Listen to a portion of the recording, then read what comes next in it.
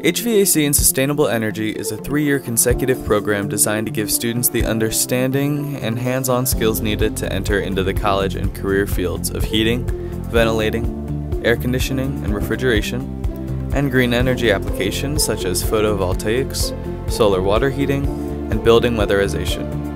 In this class, students learn about thermodynamics, the theory of refrigeration, electrical theory, and sustainable energy. They also learn about the importance of refrigerant recovery and the impact that refrigerants can have on our environment by ozone depletion and global warming potential. They learn that it is of critical importance that refrigerants be handled responsibly and of the potential consequences to our environment and quality of life if they are not. Students learn about and use several hand and power tools, as well as trade-specific equipment such as refrigerant recovery.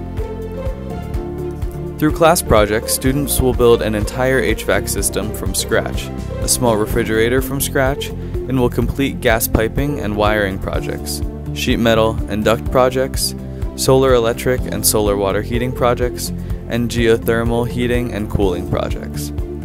One popular activity is when students have to diagnose the faults that the teacher puts into their complete and working projects, and they love to actually put their new knowledge and skills to use while building projects. Upon course completion, students receive numerous certifications like the OSHA 10-hour construction certification, the CSST gas line certifications, the EPA Universal Refrigerant certification, and the R410A Refrigerant Safety certification. After high school, students can look forward to direct entry into the HVAC-R trade and can also work as an apprentice in the electrical and plumbing trades.